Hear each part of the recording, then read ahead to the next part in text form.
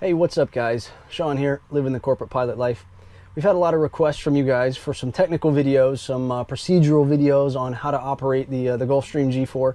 So we're going to kick things off today with how to start the APU and how to get it online.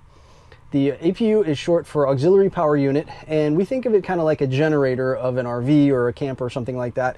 It provides electrical power for the airplane when the engines are not running. It also provides air. That's how you cool or heat the inside of the airplane if it's cold or hot outside. And more importantly, that's how we start the engines when it's time to get the airplane running. The first thing you always want to do is make sure the exhaust area for the APU is clear. This is the exhaust. It's going to have some 500-degree air coming shooting out of there, so anything in the way of it is going to probably melt. Notice the engine cowling on the number 2 side is right in front of it, so if the cowling is open, it'll actually block some of that air and probably melt that cowling. Some G4s have a switch that won't let you start the APU until that cowling is closed. If you notice inside there, it's basically a little turbine engine that provides the electrics and air for us. All right, back inside the cockpit of the airplane, we're going to go ahead and fire up the APU. Right here we have the overhead panel of the airplane. We're going to turn on the battery switches first to get things started. We have 2 batteries. There's one, and there's number 2. Notice we start getting some lights, start getting some bells. Go ahead and quiet the bells for now. First thing we want to do is always test the APU fire warning system to make sure that's operational. That's this button right here. We hear the fire warning, we see the fire warning. That's a good test. Next thing we want to do is we want to go ahead and turn on the APU master. We're going to wait just a moment. We're going to get a red light right here that says low oil pressure. What that tells us is that the door on top of the airplane for the inlet of the APU is open. Once we see that, we're going to overspeed the APU and make sure the shutdown function works properly. Overspeed it, notice the light went out, so the door is closing right now. That's a good test. We'll reset the APU master. Once we get that light come back on, then we know the door is reopened again. We're going to turn on the fuel boost pump to make sure there's good fuel for the APU to start. And we'll start it.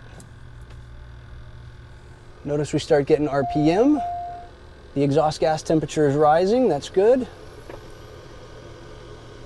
Once the RPM reaches 100%, then we'll know it's fully started.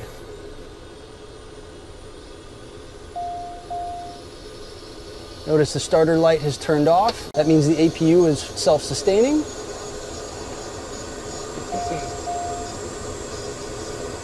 Okay, we've reached 100%. Exhaust gas temperature is 254 degrees, that's good. Now we can turn on the electrics. Once we have that on, we can turn on the navigation light. That tells anyone outside that we have power on the airplane. And now we can fully start up the electronics, avionics, everything can be fully powered off of the APU at this time.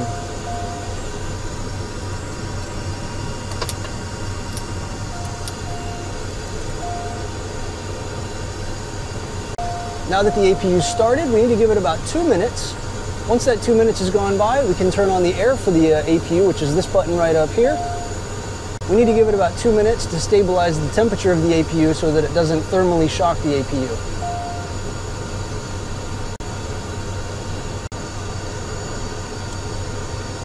Okay, 2 minutes has gone by, so we'll go ahead and start up the air for the APU. Notice the on light comes on. Notice the exhaust gas temperature rises dramatically when we turn the air on.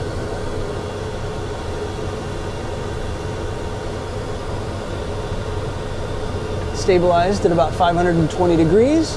The limit temperatures are noted right here. 732 degrees is going to be our limit. So as long as we're under that, we're okay.